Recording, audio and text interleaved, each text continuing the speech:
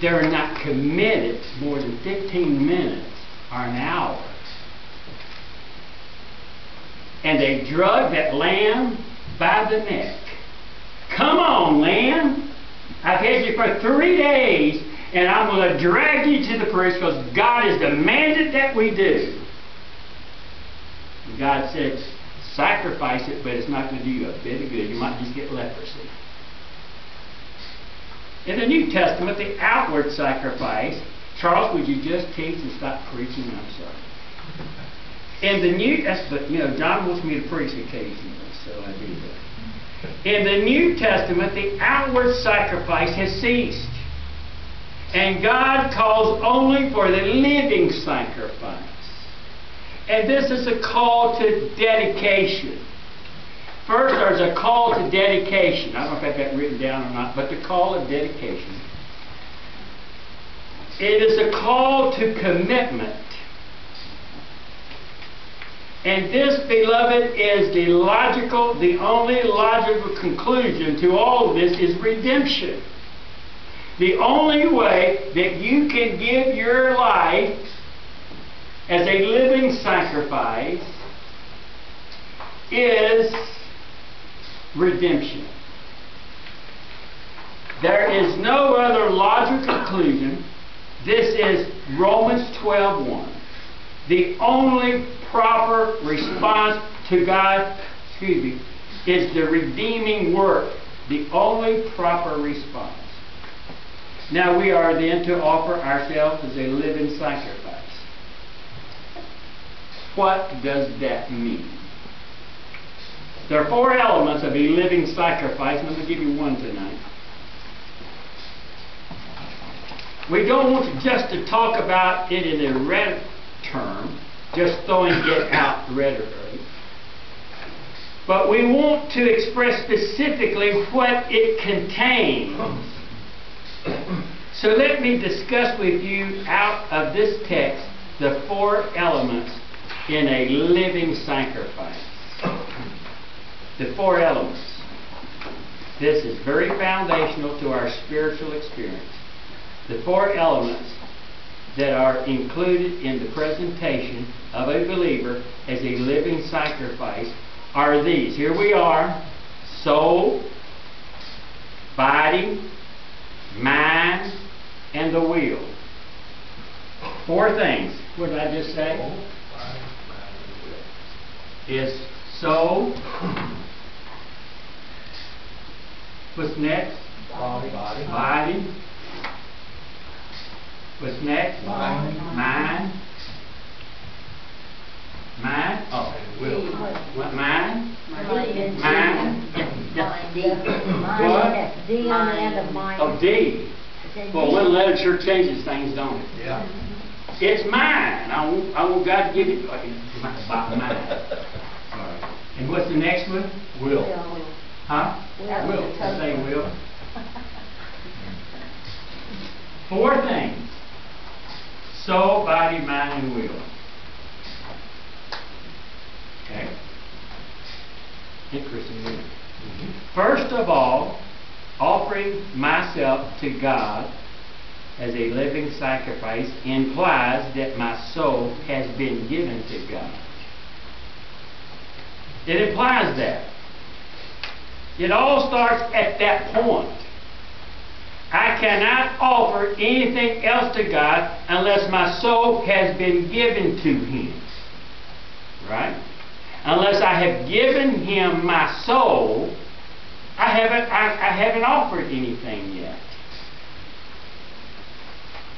My soul belongs to God because it is to my soul that the text appeals. It is a call to a regenerated soul to make a proper offering. And it is that soul, and if that soul is not regenerated soul, not a redeemed soul, not a saved soul, not a transformed soul, there is no way that the message of God can be communicated to that soul. And there's no way that it can respond. So the very fact that he says, I beg you therefore, brothers, you who have experienced the mercies of God, to present yourself a living sacrifice. It implies that they are believers whose souls have already been given to God in salvation. God never has asked a lost person to give him anything. God doesn't even listen to a lost person. If I regard iniquity in my heart, God doesn't listen. So this is not something that a person can do unless they have been redeemed. Nothing else can be offered to God if the soul hasn't been offered. An unregenerated person cannot give God his body for service, cannot give God his mind, cannot give God his will, cannot respond to God at all if he hasn't first given his soul. 1 Corinthians chapter 2 says that the natural man cannot even understand the things of God. They utterly are foolishness. There's no way that Scripture could ever appeal, or the Holy Spirit would ever appeal, to an unregenerated person to make a supreme act of dedication to God. Lost people who hear the gospel preached and hear a preacher preach, give your life to Christ, is utterly stupid, foolish to them.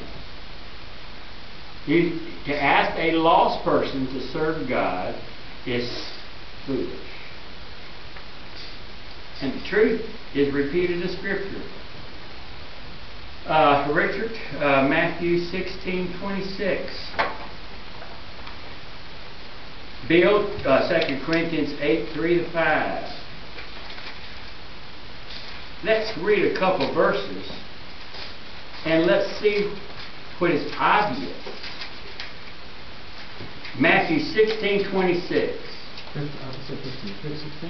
16:26. Is that in your notes? 16:26. Yeah. For what is man profited if he shall gain the whole world and lose his own soul?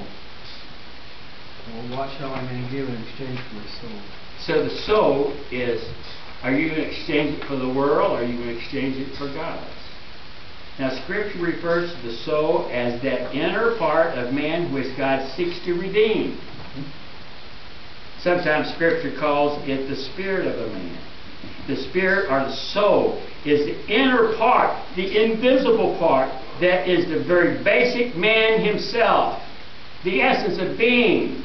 And that must be given to God. I can outwardly perform like I'm okay. I can outwardly perform and fake you out that I love God, or that I love my wife, or that I love you. I can outwardly do things that my soul is totally against, and I'm angry that I even want to act that way. 2 Corinthians 8:3-5, I believe. For to their power I bear record, yea, and beyond their power they were willing of themselves, praying us with much entreaty that we would receive the gift and take upon us the fellowship of the ministry of the saints. And this they did, not as we hoped, but first gave their own selves to the Lord, and unto us by the will of God. And they first were willing to give of themselves. Amen. In other words, they dug into the very lifeblood. They dug into their food money, their survival money to give. And why is it that they would do that? Why such dedication? Why such commitment? Why such living sacrifice? Verse 5 says, this they did not as we hoped, but first gave themselves to the Lord. And that's the key. That's always the key. For any single act of sacrifice can be done, there must be the giving of self. It has to be there to start. Romans 8:8 says this, so then, they that are in the flesh, listen to this, Romans 8:8, so then they that are in the flesh, unregenerated, not saved, cannot, Romans 8:8, cannot what? Please God. And to be in the flesh means to be unregenerated. That's right. An unredeemed person cannot please God, cannot make an offering to God, cannot worship God, cannot present anything to God. You hear an unregenerated person say, well, I do what I do for God. Now, that's not so. God doesn't accept anything from a lost person. I don't know why in the world that you would go out and ask a lost person to give money to the church. Nobody. People do it all the time. There is no sacrifice made of body, mind, or will unless there is first the giving of the soul in redemption. And that's essentially what Paul is saying when he says in 1 Corinthians 13:3, 1 Corinthians 13:3, these very important words. Who has that? Can I give that to somebody? Go ahead. 13:3. I think. And though I bestow all my goods to feed the poor, and though I give my body to be burned, and have not charity, it profiteth me nothing. So what does that verse say? Give everything I've got. If I do not have the love of Christ, it's of no value. I am not one, if I am not one who possesses the love of God, all my acts of self-sacrifice are worthless. Amen. So when a person comes to me and says,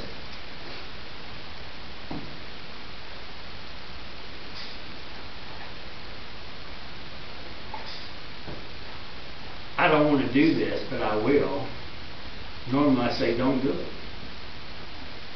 How often have I said to a person, I don't want to do this anymore, and I said, don't. They'd come to me and say, I'm tired of singing in the choir, and I would say, don't. Well, I'm very tired of teaching a class. Don't. I'm just tired of not even coming to your church, and I would say, you person, you. Terry says, I'll get over it. The one thing I can't get over is people quitting the church. I take that personally. I really do. It's all Charity's fault. It doesn't mean a thing to God. He may give to charity. He may give himself to philanthropy. He may sell everything he has and dispense it to the poor people and think in his heart he's made an offering to God, when in fact of the matter is that is not the case at all. Somebody might say, I love my mom. I love mom. But if they do not act like it, they don't. Someone said this week, I just love you, I just love you. And the other person says, if you love me, you've been acting like it the last 3 or 4 years. You don't love me. You just say that. It's coming from your lips, but not from your heart. Now, all of this is implied, if you notice in Romans 12, in Paul's opening statement. It is all implied when he says, I beseech you, therefore, brethren, by the mercies of God. It is because they are brethren, a term of identification of those who know the Lord, It is because they are brothers in Christ. It is because they have received the mercies of God that they can be begged to follow after the phrase of dedication. In other words, here's what Paul says. You are believers. He's talking to people that are saved. And then he says, you have received the mercies of God. And as a result of that, I'm going to beg you to give your life to Christ.